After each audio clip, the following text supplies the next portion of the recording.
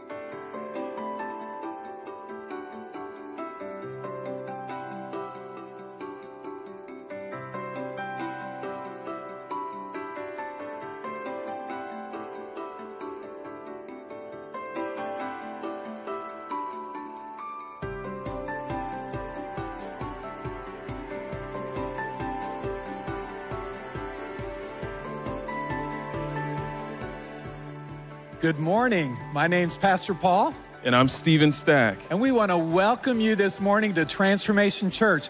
Whether you're with us online or you're in the building, we want to say thank you for joining us for this next sermon in the series, Holy Habits. Today, we're going to be talking about royal priests are shaped by Scripture. Very good, very good. And I actually got some great news. Membership classes are back. So September 16th and 23rd is when they'll happen. It's online only. So if you're thinking about taking that next step, please sign up. And you can register on our website or using the app. That's right, Stephen. And we're looking forward to seeing you in those classes.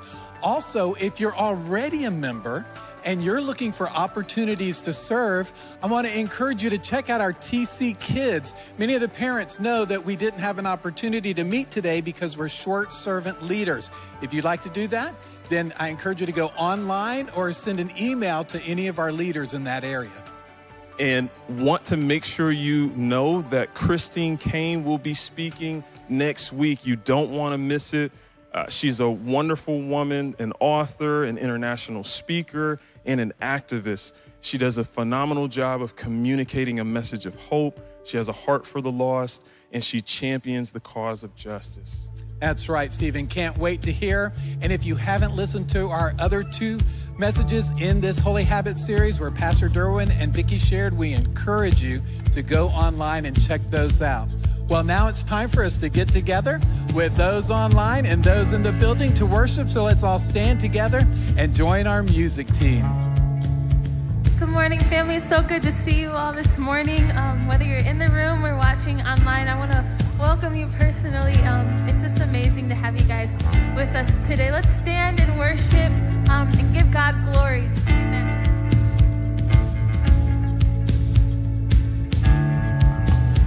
I was buried beneath my shame. Who could carry that kind of weight? It was my tomb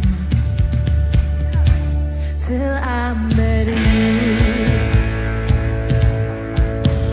I was breathing but not alive, and all my failures I tried to hide. Oh, it was my tomb till I met you.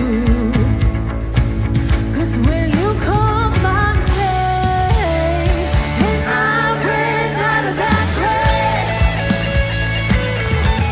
out of the darkness into your glorious day. You called my name and I ran out of that grave. Yes, I did.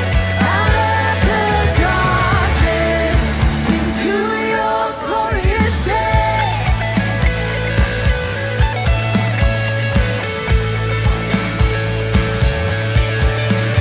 Now your mercy has saved my soul, and now your freedom is all that I know. We all made new. Jesus, when I met you, hey, 'cause when you called my name and I ran out of that grave, out of the darkness into your glorious day. You called my name and I ran out of that grave. Hey, out of the darkness into your glorious day.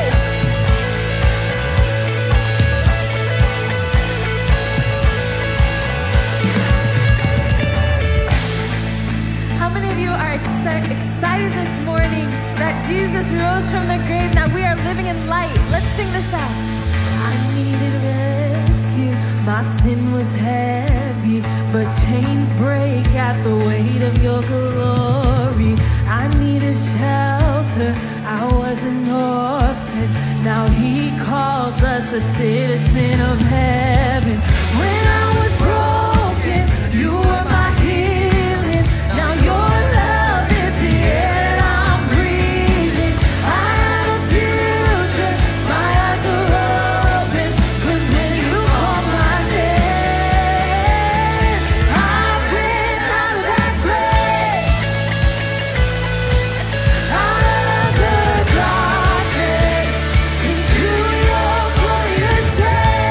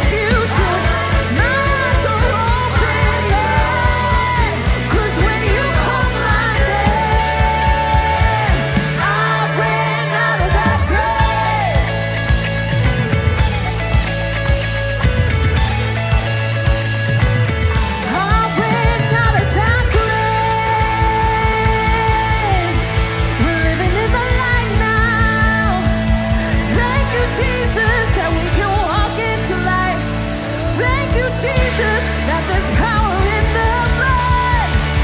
Thank you, Jesus, that you're breaking our chains. Thank you, Jesus, that there's power in your name. Yeah. We're living in the light now. We're living in the light now. Thank you, Jesus. Jesus, we thank you. We thank you this morning that we have an opportunity to step into light. That we have an opportunity to leave the darkness behind and step into the light of your truth and your love. Jesus, we thank you. We thank you that you so freely give that to us this morning. Amen. Amen. Well, it is so good to see all of you in the building this morning. And if you're watching online, we're so excited that you're tuned in with us as well. If you are in the building, you'll notice on the back of your seats, there's a QR code that we would just love for you guys to scan with your phones. This is just a way for us to get to know you a little bit more. Our goal is not to spam you. Our goal isn't to be annoying, but it's truly just to get to know you because we actually care about you as the body of Christ. We actually want to be intentional with you. We want to love you. So if you're watching online, you'll see a QR code pop up on the screen. You'll just take out your phone and go ahead and scan that. And again, we're just so grateful that all of you are here this morning. We know that times are not easy, that there's heaviness, and it's just amazing that that you guys choose to continue to want to worship together as a body. So let's continue that worship with reading this scripture. And today we're reading Psalm 34, verse 17 through 20. And it says this: "The righteous cry out, and the Lord hears and rescues them from all their troubles. The Lord is near to the brokenhearted. The Lord is near to the brokenhearted. He saves those crushed in spirit. One who is righteous has many adversities, but the Lord rescues him from them all. He protects all his bones. Not one of them is broken." Jesus, we thank you that in our brokenness, you hold us together. We thank you that even though we may be crushed in spirit,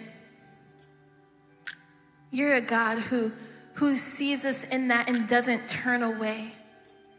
But God, your word says you are near to the brokenhearted.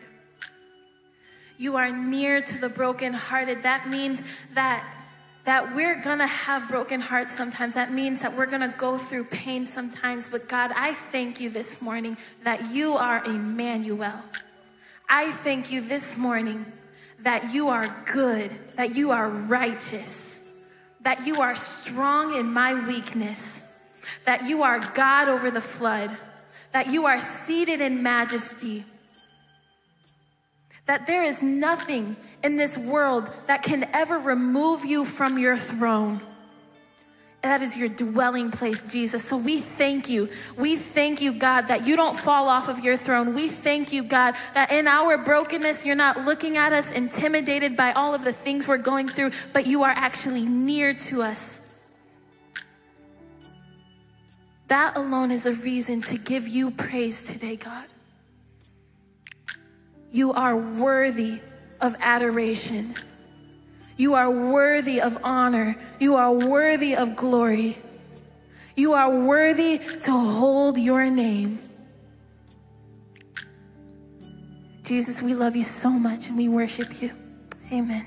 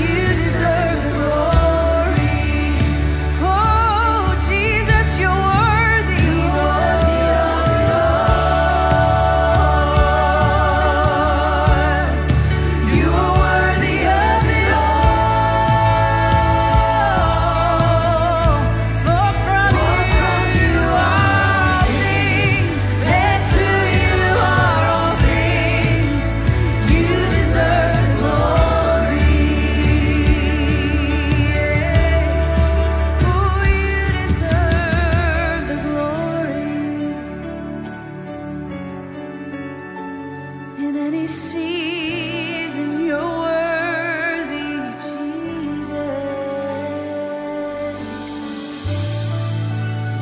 No matter what I see, no matter what I feel, you are worthy, Lord. So day and night, night and day, let incense arise. Day and night, night and day.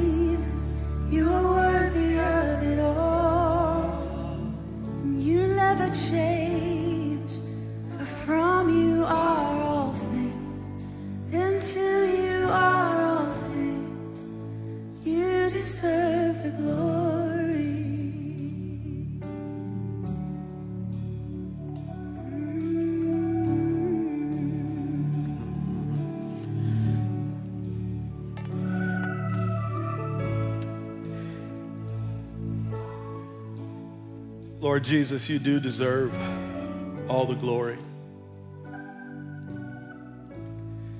We thank you that you are so different than us.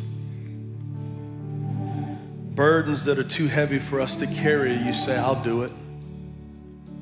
A future that's so hard to know, you say, I know.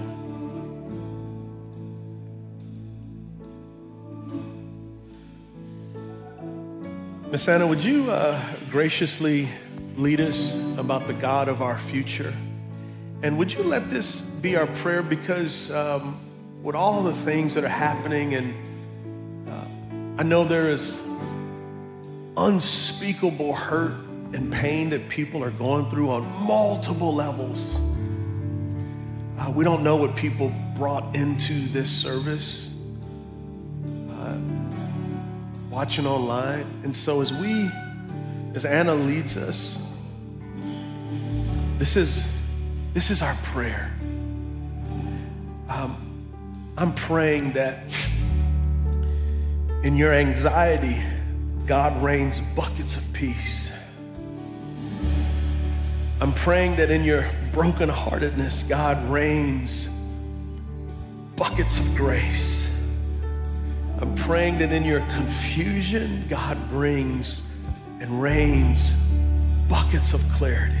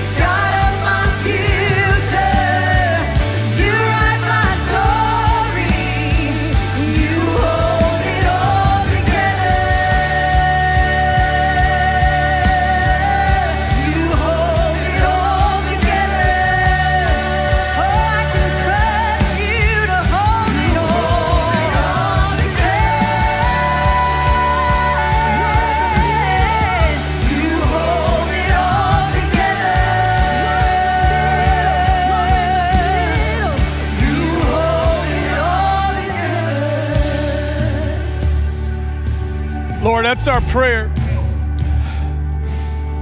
You hold it together. You hold it together. You hold us together. You hold the universe together. You hold our situations together. You hold our circumstances together. Your grace is sufficient. Your grace is sufficient, Lord.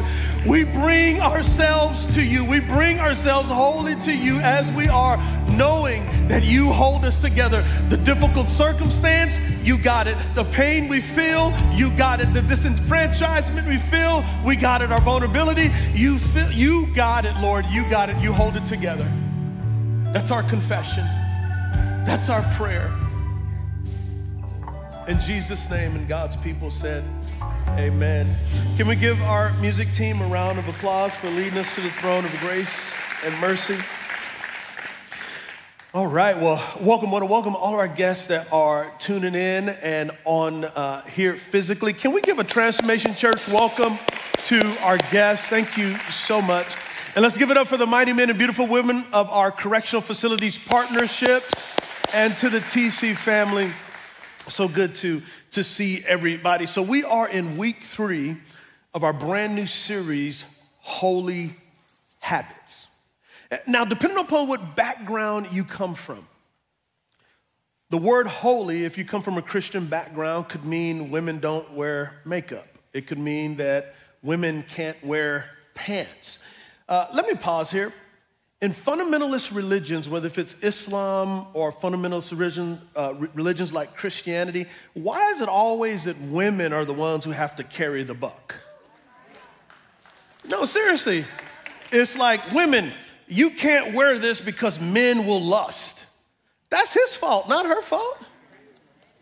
No, seriously, that's like wrong. That's idolatry to go, well, what you're wearing is making me lust. No, you have the Holy Spirit, the fruit of the Spirit. One of them is self-control, that we have the ability to control ourselves.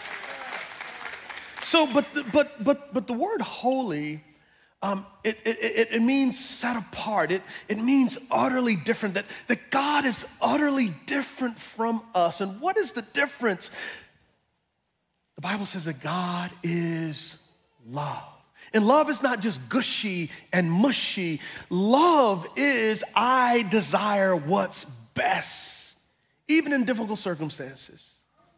And God is saying that when you are adopted into my family by faith, I share my holiness with you. I share my presence with you. I share my love with you. So understand this, God is not waiting for you and I to become holy, because if he was waiting, that would never happen. God didn't wait, God came to us. And God says, I'm gonna make you holy by my holiness. I'm gonna share my life with you. I'm gonna set you apart. I'm gonna give you the difference, and the difference is Jesus himself. The difference is the power of the Holy Spirit. And so we want to develop holy habits so that we can be holy, loving people. Never forget this. The way you and I love, or the way you and I don't love, not only affects us, but it affects those we're in relationship with. And so our spiritual maturity, our selflessness, our compassion makes other people's lives better or worse. So that's why we want to develop holy habits.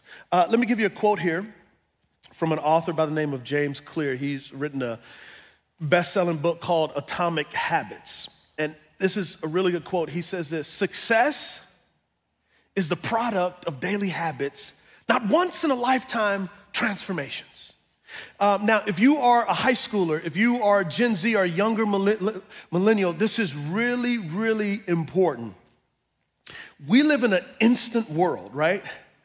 We live in an Instagram world where you can put a filter on and make yourself look so much better than we actually look. And it's so important for us to understand that these are daily habits that we grow in. Let me give you an example. And this is from my former life of a long time ago. You know, God used football in amazing ways in my life, not only to play the game I love, but to come to know him. And so the position I played was called safety. So right now, I can tell you how a safety is supposed to stand in a game. Let me say we're just playing cover two. You don't need to know what that means, but there's a particular body posture. And so what you do is you get here, and immediately my weight is on the ball of my front foot. You're like, why does that matter, Pastor Derwin? Because I have to push off. Now, if my weight is on my heel, I'm gonna do this. And if I do this, guess what happens? A receiver that's really fast has already beat me. So one little step, I gave ground if I didn't push off. Then next, I got proper bend, and my gluteus maximus, which is my butt, that's the steering wheel. That's the steering wheel. Because if it's too low, I can't move. If it's too high, guess what I'm gonna do? He's gonna go by because I'm gonna fall down. And so you have to have this posture, and for some reason, you always gotta do your fingers like this. I'm not sure why, but you just have to. But notice this, I have been doing this since 9th grade. It became a habit. It became a habit. And God wants to develop holy habits so that when you and I get in the game of life, we ain't even got to think about it. We already, my back feeling good too. We already ready to play. We're already in position and posture. For some of us, because we haven't developed holy habits, we're on our heels or we're too low. And God is saying, I want to mold you and shape you that it becomes automatic. But here's a question though. Teenagers, what exactly is success? Is success having a great job? It could be. Is success making a ton of money? It could be. But Jesus said these words, what does it profit a man or a woman if you gain the whole world and lose your soul? So the way we define success here at Transformation Church is the way Jesus defines success. 2,000 years ago, a religious leader asked Jesus, what's the most important commandments? And Jesus said this, love God with all of your heart, with all of your soul, with all of your mind, with all of your strength, and love your neighbor as you love yourself. The way we say it here is upward, inward, outward. So in response to God loving us, in response to God's mercy, in a response of God pulling us out of a pit, what do? We love him with all of our heart, mind, soul, and strength. Now watch this. We love our neighbor as we love ourselves. And the most difficult part for all of us is loving ourselves. And here's why. Because we think that loving yourself means arrogance, when in actuality, loving ourselves biblically means this: all that who I am is found in Jesus. I don't deserve him, but he gave me grace. Lord, you know all my failures. Lord, you know all these things, but yet you declare me righteous. But yet you declare me a friend. But yet you declare me forgiven. Those are things I didn't earn or achieve. Those were gifts that I received. And what happens is your hearts get softer, and then you grow in humility that moves you into the world to love your neighbor compassionately. The word compassion means to suffer with. So you know what success looks like? It looks like as you go into the world, as you go into school, upward, inward, outward is happening. You are loving people because God so loved us. Typically, we think success is other things, and God is going to know I have a greater success. So I got some ideas, and I kind of jotted this down. This is a familiar framework, and I just added courage, because every action we take, every habit we develop, in order to get to impact, and all of us wants to make an impact, it starts with thoughts. The scene of the crime is your. So never forget this, your thoughts are not your mind. Your thoughts can come from your mind, or it could also be demonic influence. We don't have to act on our thoughts. We're not held prisoner to our thoughts, okay? We want to sync our mind with God's mind through God's word so that our thoughts will follow after this pattern. But here's the thing. Once we have the thought of what's right, ooh, y'all, in the words of Martin Lawrence, woo, woo, woo. Oh, this is where it gets hard, courage. The courage to do the right action. The courage to have a hard conversation. Friends, don't avoid hard conversations, because if you do, that avoidance gets bigger and bigger and bigger and bigger. It takes courage to do the right thing, teenagers, listen, when it's unpopular. It takes courage to do the right thing when people may not understand. It takes courage to put God's words into action by his Spirit when it's hard. So you got thoughts, courage, then you got actions, and all of a sudden those actions become habits. And then a habit leads to character. Character is who you are when no one else is looking. And character leads to impact. All of us are gonna leave an impact in the world.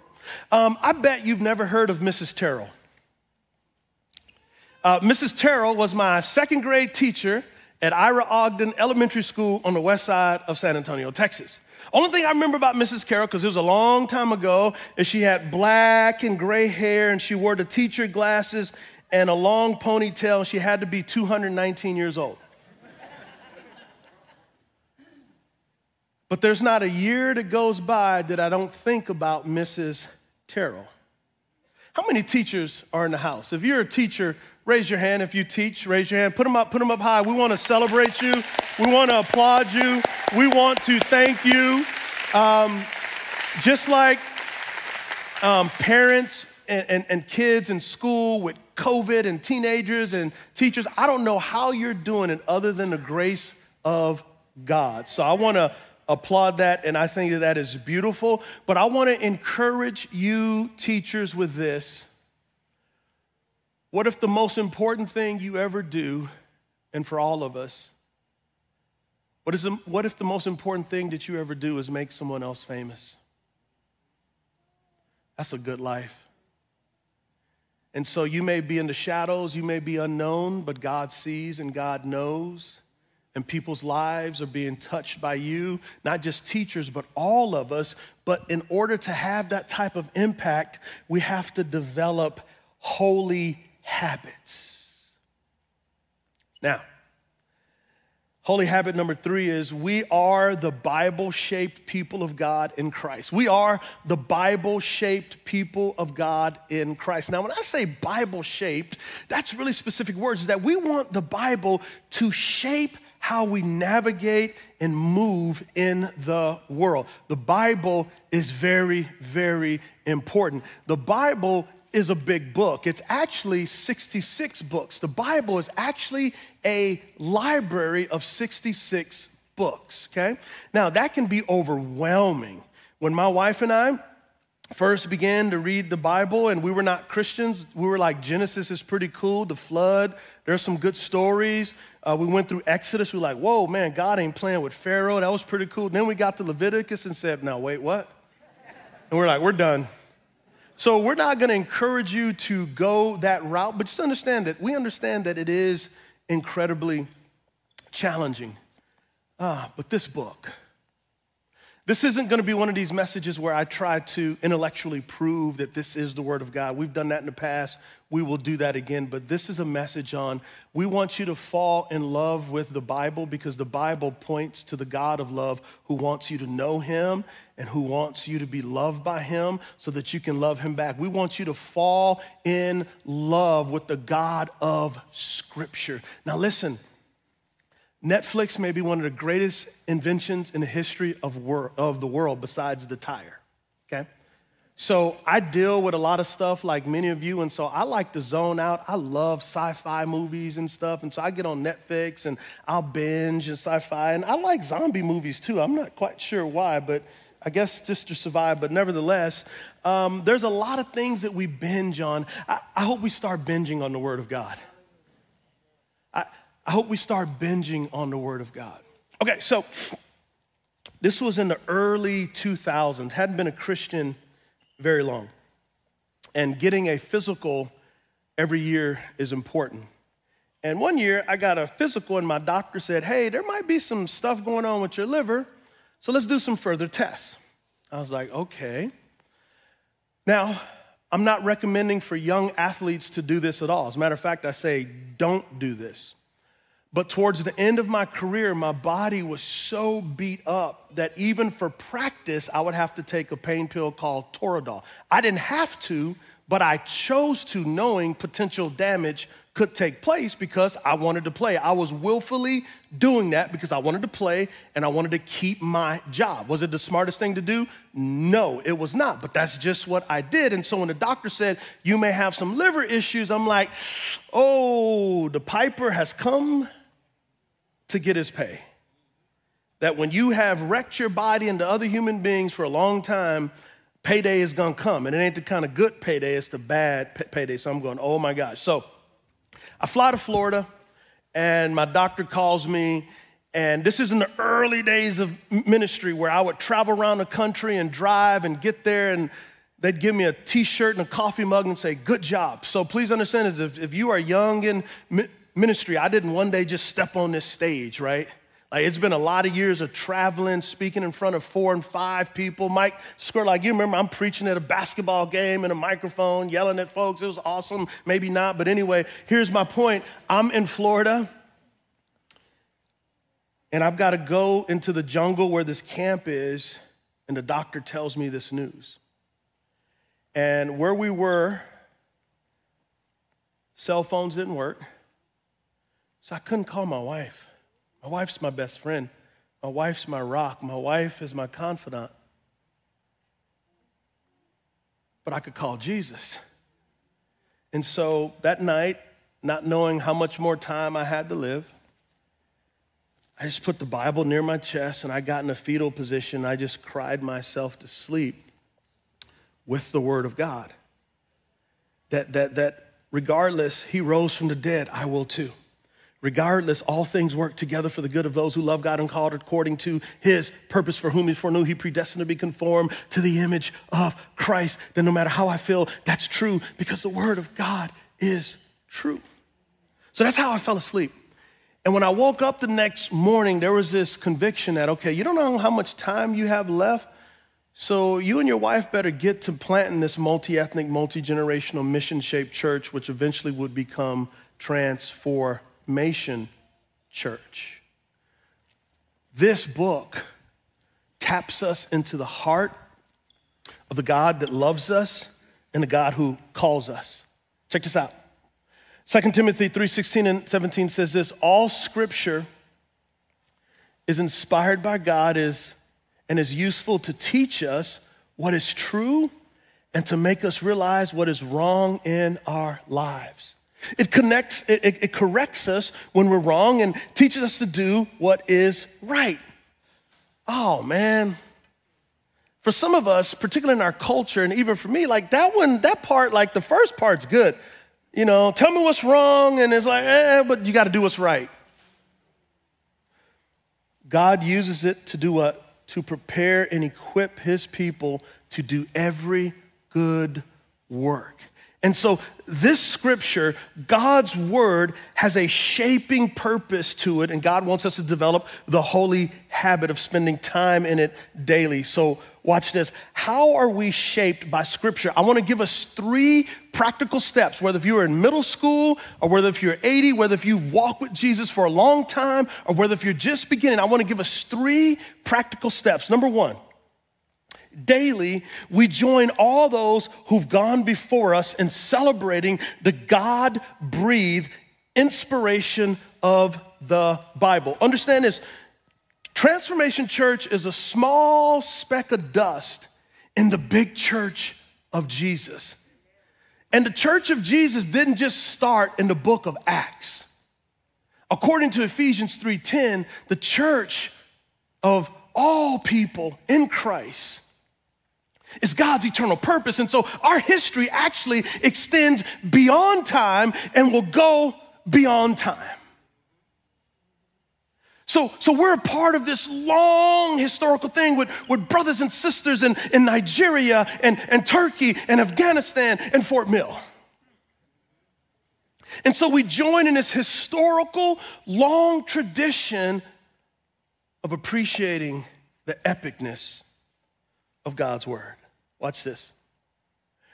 I want to introduce you to one of the heroes of the faith. His name is Irenaeus. He was born in Turkey a few years ago, 130 AD. And this is what he said about scripture. And he went on to be a bishop or a pastor of an area that used to be called Gaul, which is France. And he said this: we should be most properly assured that the scriptures are indeed perfect. Now, the scriptures are perfect, but my interpretation and your interpretation is not. And so we have to have intellectual humility and curiosity to always learn, since they were spoken by the word of God and his Spirit. A few weeks ago, we were getting ready to take our son Jeremiah to college. He's 21, he's a junior, but man, it's still hard. So if you're a teenager getting ready to go to college in a few years, if you are in college, would you allow us as parents just to be sappy? This is a hard time for us, man. It's tough. Seriously, like these people you cared for your whole life and then they gone. And so, he's getting ready to leave. We got like a week left with him, and I'm starting to get sad. And I look down at an area where I save important things, and I find this letter from 2003, and it's from my grandmother.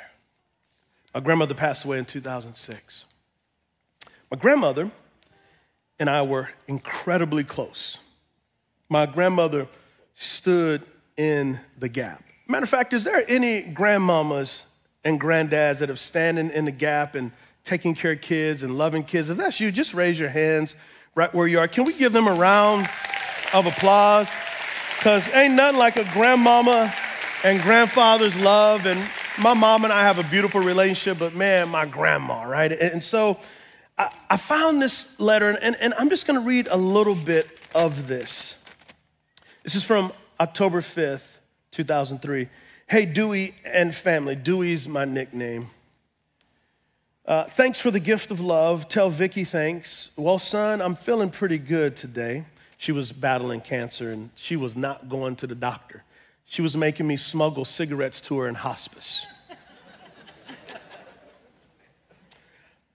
God has lifted my burdens, and I don't cry or worry any longer. We're all doing pretty good, just the usual things that most people have to deal with in life. And as I read you that, guess what I hear? Her voice. I smell her smell, her tenderness when no one was encouraging me. Senior year, I didn't think I was gonna get a football scholarship. I had read something in the paper, it didn't mention my name. I was like, it's over. And she was like, baby, it's gonna be all right. Listen, when grandmama say, baby, it's gonna be all right, baby, it's gonna be all right.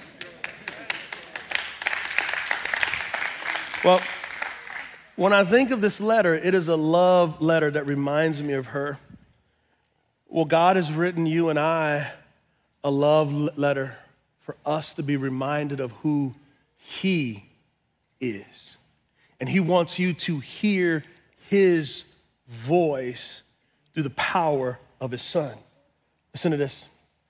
2 Peter chapter 1, verse 20 and 21. Above all, you know this, no prophecy of Scripture comes from the prophet's own interpretation, because no prophecy ever came by the will of man. Instead, men spoke from God as they were carried along by the Holy Spirit. The biblical doctrine of an inspiration simply means this in common language. God took multiple authors over multiple centuries, used their time, used their experiences, used their context to communicate through them His perfect word of God. That this is a book that we can trust because Jesus is the truth, and the truth will set us free. And God is saying, I want you to commune with me. I want to spend time with you. He wants to spend time with you. He wants to talk to you. He wants you to hear His voice. My grandmother is in His presence. Her body is physically dead. Our Lord is alive. He is alive and well. He is on His throne, and He wants to have coffee with you every day. He wants to talk to you. He wants to share His heart with you. He wants to share His will with you. He wants to share His purpose with you. All Scripture is inspired by God. Number two. Daily we read the Bible, knowing that the Spirit of God is forming Christ in us through the Bible. So let's pause here. Reading the Bible is not a natural thing. Not like, you go to English class and you read Shakespeare. No, this is a supernatural transaction where the Holy Spirit, the Spirit of God, if you're a follower of Jesus, you have the Spirit of God in you, and the Spirit of God is ministering to you. The Spirit of God is calling you to respond to Jesus and the Father. The Spirit of God is what allows us to apply what God is saying to us. The way Dr. Tony Evans, one of my heroes and mentors, says is this: when we get in the Word of God, the Spirit of God transforms us to the Son of God for the glory of God the Father. There's a transformative effect that takes place. So this was probably 2000, 3, 4. It was the early days of ministry. Vicki and I had a ministry called One Heart at a Time ministry, which meant I traveled and spoke. I spoke anywhere, gymnasiums, rodeos, prisons, anywhere they wanted to hear the gospel. I had a microphone and went. Vicki organized it, and we would go. And at this time, Presley was really small. Jeremiah was really small. So basically, I would get home after being celebrated for preaching the gospel, and she was at home being terrorized by children. And so I'd get home, hey, how you doing, honey? Hey, I'm gonna go upstairs and get me a bowl of vanilla ice cream with pecans, put a little bit of milk in there, stir it up, and go watch TV, because I've been out preaching the gospel. And if you know anything about my wife, Vicki Gray, that did not go so well. She was like, hold on, wait. Nah, I don't work like that. So we got into a little bit of argument. So I called my mentor, the man who taught me a love for scripture. His name is Alan Bacon, and I called him and I laid out my case of why it was okay for me to eat vanilla ice cream after she'd been chasing kids around. And as I'm laying out the case, he stopped me and he said, Derwin, what does Ephesians 5:25 say? Because we memorized it. I said, oh, Ephesians 5:25, it says this: husbands, love your wife as Christ loved the church. And then he said, we memorized Philippians chapter 2, verse 3, that says, do nothing out of selfish ambition or vain conceit, but consider others better than yourself. So in light of what are you telling me, and in light of scripture, who's right?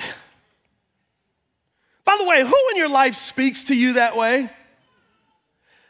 Be careful if you don't have anybody in your life to speak to you that way.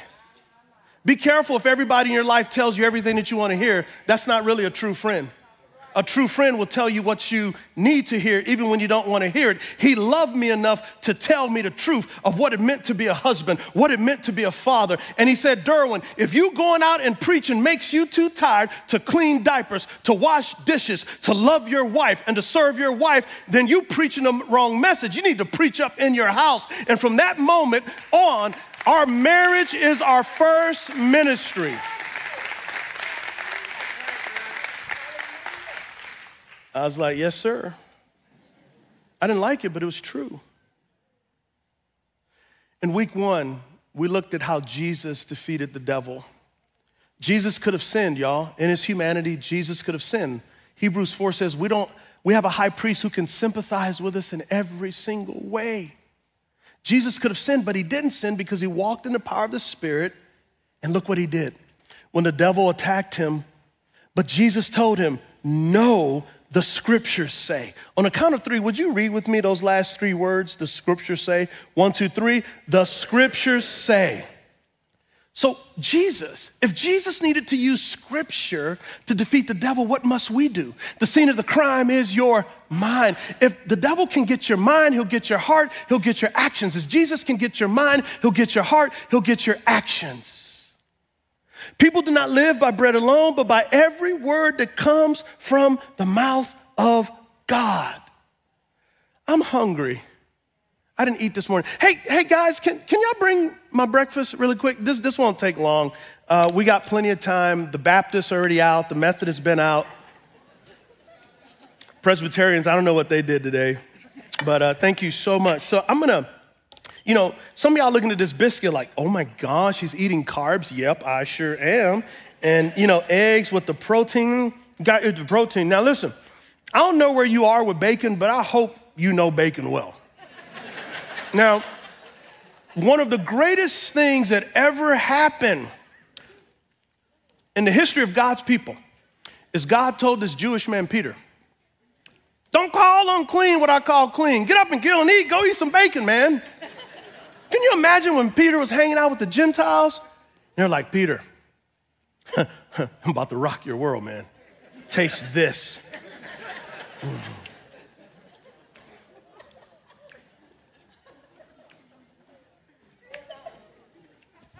You know what Jesus is doing here, guys? He goes, the same way you need food to live physically, you need the word of God more. Question. Are you spiritually malnutritious because you haven't been eating the word of God?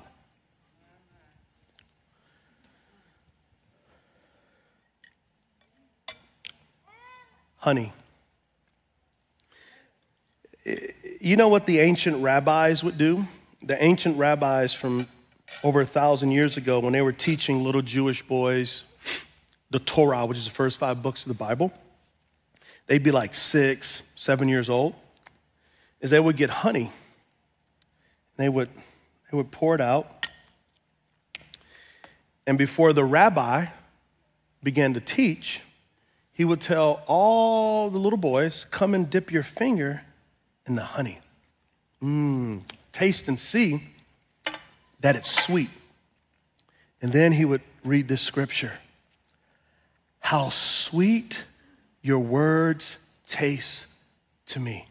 Matter of fact, some of you mom and dads may want to do that yourself, right? How sweet your words taste to me. They are sweeter than honey. But here's why they're sweet. Don't miss this. Here's why the words are sweet, why God's word is sweet. Your commandments give me understanding. No wonder I hate every false way of life. Do you see that? God is going, when you see that my word is sweet, what's going to make it sweet is not necessarily its taste, but what it produces in you. All of a sudden, you're going to begin to hate things you once used to love. All of a sudden, you're not going to want to do those things anymore that hurt other people. All of a sudden, you're going to see life for what it is. And life is about loving. Life is about humility. Life is about sacrifice. Life is about pouring your life out for other people. That's what's going to make it sweet. Funny story here, when Presley was small, I kind of took that to an extreme. I didn't use honey, I used beef jerky. And I would cut up beef jerky, and every time she memorized a scripture, I'd throw one in her mouth like a little seal. I have apologized to my daughter for that. So y'all don't do that, okay? Don't do that illustration. Number 3, daily we read the Bible to have communion with Jesus. So teenagers and young adults, and for all of us, we don't read the Bible for more information. We don't read the Bible so that we can beat people over the head with the Bible. We don't read the Bible so that we can win arguments, because you can win an argument but lose a person. We don't read the Bible just to read it. We read the Bible so that we can commune with Jesus. Did you know that you can actually love the Bible and not love Jesus? You can actually love the Bible and not love Jesus. As a matter of fact, check this out. This is John chapter 5, verse 39 and 40. Jesus is in a conversation with the religious leaders of his day. Now, I want you to understand, as this is so important, the Pharisees, that word Pharisee means separate ones. There was a group of about 7,000 men, and they felt like their task from God was to help the nation of Israel live all 613 laws found in the Torah, because they believed that if we could live all these laws, then the Messiah would come, he'd kick out the Romans, and Israel would be the promised land it was meant to be. By the age of 12, teenagers, listen to this. By the age of 12, those who became Pharisees knew the Bible from Genesis to Malachi. Not every word, but they knew the story and the theme of every single book. So you and I would not want to get into a Bible competition with them. They knew the Bible, but they didn't know Jesus. Check this out. Look what Jesus says to them. You pore over the scriptures because you think you have eternal life in them. Friends, the Bible does not give us eternal life. The Bible points us to the one who gives us eternal life. Don't miss that. The whole point of the Bible, from Genesis to Revelation, is that there's one star, one Savior, one King, one great love of our lives. And he's saying, I want you to know me. I want you to meet with me. I want to mold you. I want to shape you. I want you to know that all those who are heavy laden and burdened, come to me and I will give you rest, because my burden is light and my yoke is easy. Come to me. Come to know me. And look what he says. And they testify about me. So from Genesis to Malachi to Revelation, the scriptures testify about Jesus. Isn't it sad that they spent their whole lives reading the Bible and Jesus was right in front of them and they didn't see him? They didn't see him. He wants you and I to see him. He wants you to know his heart. He wants you to know his compassion. He wants you to know his truth. We want to develop the holy habit of spending time in Scripture. What I want to do now is I want to show you a video, and I want to give a platform for it in this. One of the most expanding things that have helped me mature and grow is like leaving America and seeing other Christians in other places. Going to India was mind-blowing to see these beautiful Christians. It was amazing. Even going to Germany, where it's pretty secular, to see these incredible Christians, and even going to Norway, and it's just absolutely astonishing, right? And I'm gonna show you a picture of or a video of Christians in China getting their first Bibles. Now, by 2060, there's gonna be more Christians in China than just about anywhere in the world. And here's one of the reasons why Christianity is growing so fast in countries that are Islamic, in countries that are communist, is there is a hunger for God's word. Now, this isn't to condemn us. This is to encourage us. This is an invitation for us. Take a look at this video.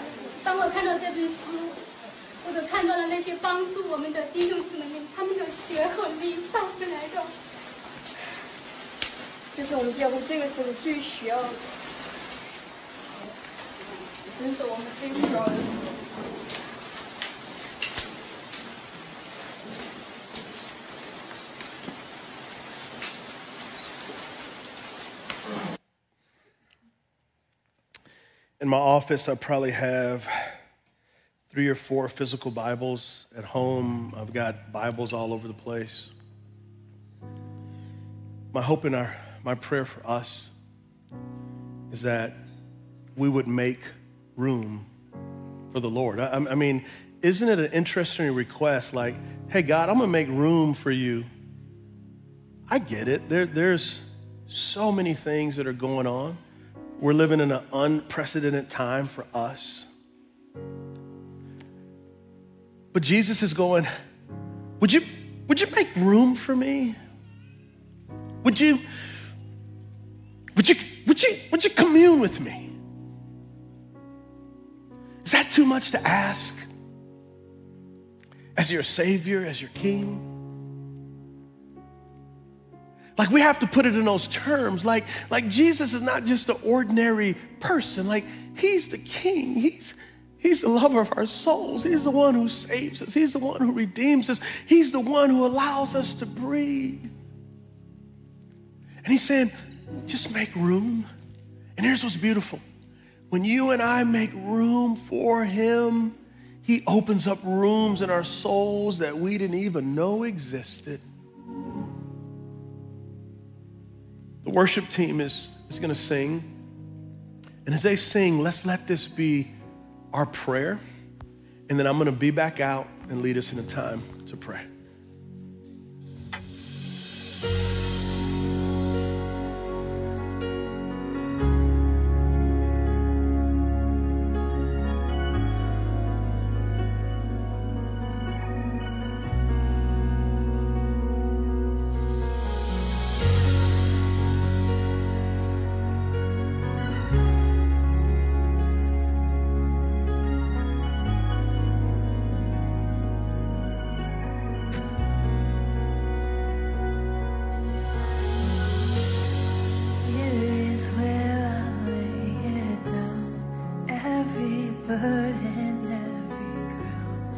This is my surrender.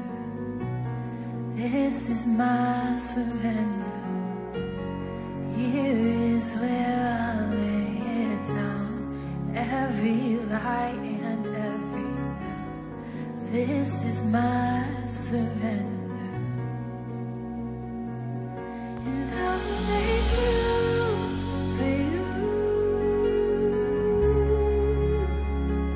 to do whatever you want to do whatever you want to, Jesus.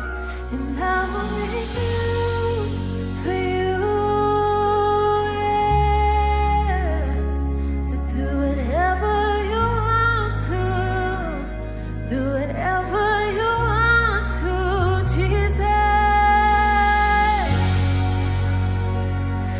I lay it all down at your feet, Jesus. You can have your way.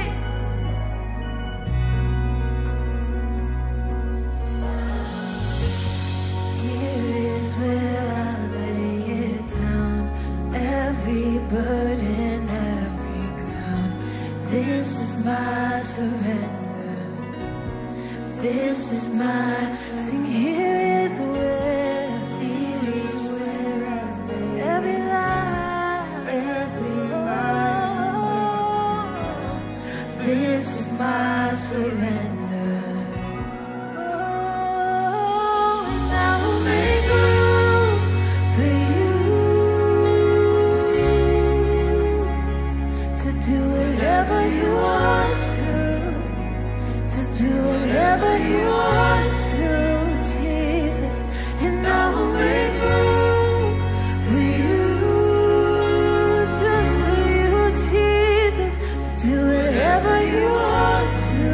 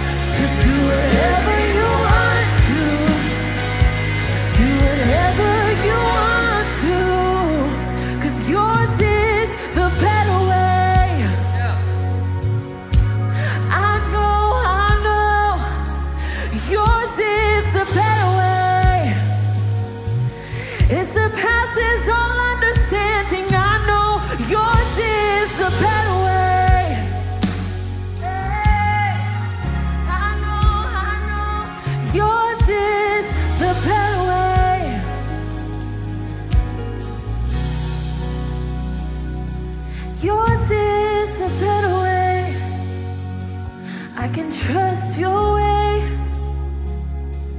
Yours is a better way. You never ever failed. You never ever failed. Yours is a better way. You never ever failed, and you won't start now. Yours is the better way. Help us believe it. Help us believe it. Increase our faith to believe that your way is the best way. Let faith rise up in me. Oh, let faith rise up. Oh, heart, believe it. Let faith rise up in me. Oh, let faith rise up. Oh, heart, believe. Oh, let faith rise up in me. Let faith rise up. Oh, heart, believe that He is good. Let faith rise up in me. So I will make room for you. You can do whatever you want to. Do whatever you want to, Jesus. And I will make room for you, for your spirit to move, Jesus.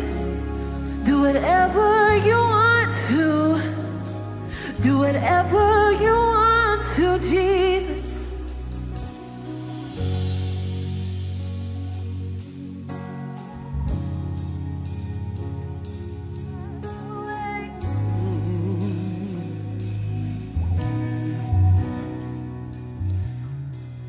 Lord, we recognize that we have cluttered our lives with distractions.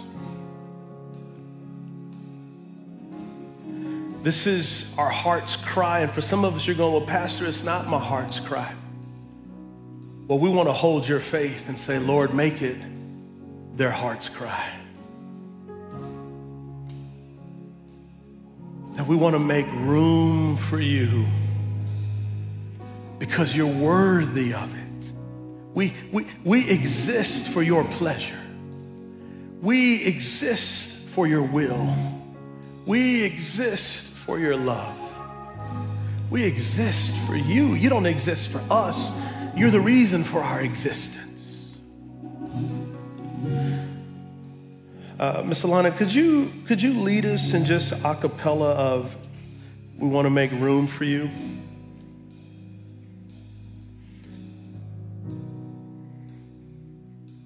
And I will make room for you to do whatever you want to do whatever you want to. And I will make room for you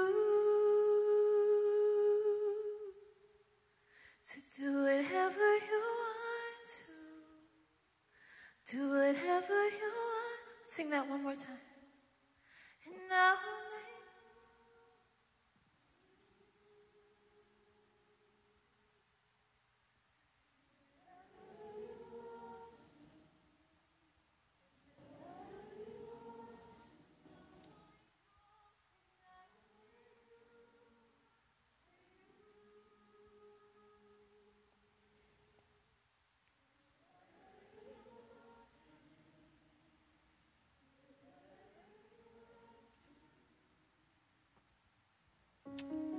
That's our prayer. We're going to make room. Who I want to pray for first is for those who are saying, hey, Pastor, I haven't made room for the Word of God. And by the Holy Spirit's power, because Jesus has been so good, I want to begin the holy habit of being shaped by Scripture. I want to daily celebrate the inspiration of Scripture, this God's word. I want to daily allow the Spirit of God to form me into the Son of God for the glory of God. Daily, I want to commune with Jesus. I don't want to just read the Bible for information, but for transformation. I want to see his face. I want to experience his grace. I want to know him. Hey, if that's you and this is like one of these moments of saying, I'm ready to make a commitment to daily spending time in Scripture, not because I have to, but because I get to and I want to. I would like for you to say this to him. In the silence of your heart, whether if you're here in person or online. Lord Jesus, I want to know you more. Give me an insatiable craving to spend time in your word, to spend time with you, to allow the Spirit to shape me and move me. I'm making room for you. Occupy and take over. Next, I want to pray for those who are watching, those who are physically present, and you're saying, hey, Pastor, I don't know Jesus. I don't know him. I know about him, but I really don't know him the way you described. I'm ready to stop playing religion, and I'm ready to start a relationship with him. I'm ready to have him forgive me. I'm ready to have him love me. I'm ready for him to bring me into the family. I'm ready to make room in my soul for him to save me, for him to forgive me. Right now, if that's you, this is your moment. I want you to say this to him. Lord Jesus, save me. I confess with my mouth and I believe in my heart that you died on the cross in my place. You were disgraced to give me grace. You bled and died to forever forgive me sins, erased and removed. I am loved. And on the third day, when you walked out of that tomb, I walked out of that tomb with you and into your kingdom. And I thank you for this free gift in Jesus' name. And God's people said, amen, amen, and amen. Can we give God a round of applause? Can we give him a round of applause? Can we let him know that he's great? Yes. Yes. Before I go into the soul tattoo, if you're watching online, I want you to get your camera app on your camera phone, open it up, point it at the TV set, and the connection card will come, all right? And also, here at Transformation Church, on the back of the seats is also our connection card with the QR code. The QR code will show up, point the camera app at it, boom, everything's online. If you prayed, said, hey, I'm gonna daily commit to being shaped by Scripture, just let us know. Be like, I'm committing to reading the Bible. And then if you prayed to receive Christ, if you made room for Jesus, like Jesus, I surrender. I'm giving you my life. Would you check, I prayed to receive Christ? Fill out that connection card. Let us know, because in that way, we can know how to better serve you. Family, here's our soul tattoo. We don't read the Bible for information, but for transformation. The action step is cultivate the holy habit of daily Scripture reading. Start today. Okay? We gave you some resources that'll be on the app and also our website. The U version of the Bible, how to read the Bible project. Watch that with your kids and watch how much you learn. They're short, they're creative, and it'll give you a great understanding of the Bible story, how we got the Bible. It's epic. Also, a free Bible commentary. Did y'all hear that? Free. Gas, $8,000 a gallon. This free. And then we also have some study Bibles for you as well. We are a people shaped by the book. And that book is the Bible that points to the God who loves us. Can you welcome Pastor Paul and Stephen back up as they close us out?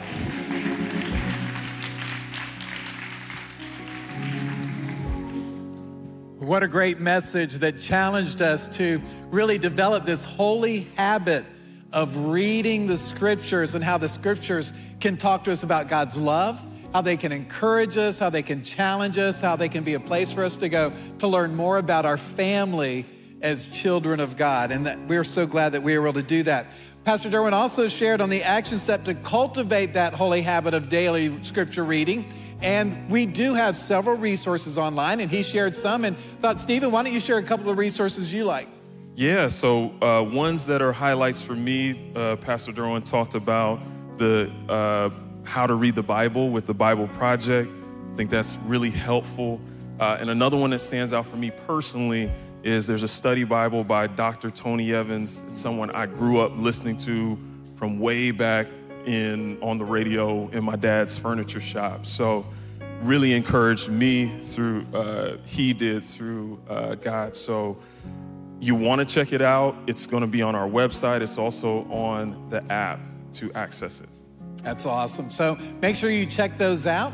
And also, as we read scripture, they encourage us how to live. And one of the ways that we live as Christ followers is that we are people of generosity. And I want to say on behalf of the team to all of you Transformers, both here and online, thank you for your faithfulness and your generosity. It's because of that we get to be the heart, hands, and feet of Jesus, not only locally, but around the world. And so because of your faithfulness, people are experiencing the love of God. So don't forget, as you give, that we have several different ways to give. We enjoy the online giving because it's nice and easy and consistent for us, but choose any of those. There's also the boxes at the doors as you exit today. But let's pray and ask God's blessing on our generosity.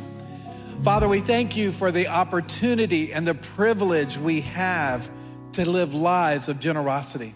Lord, thank you that as you transform us, as we read your word, as we understand who you are through scriptures, that, Lord, we see that as you have freely given to us, we can be expressions of that giving as well in every area of our lives. Lord, thank you for the generosity from your people, your bride called Transformation Church. And thank you for the lives that are being changed on a regular basis. We pray that you would bless each one. We pray this in Jesus' name, amen. Amen, amen, amen. If you would stand with us, we are going to read some scripture. This is just going to be to set the tone for our week. We do this at the end of the service. We'll read a passage from Numbers chapter 6, verses 24 through 26. And it's really like a prayer over us as we get the week kicked off. So say it with me.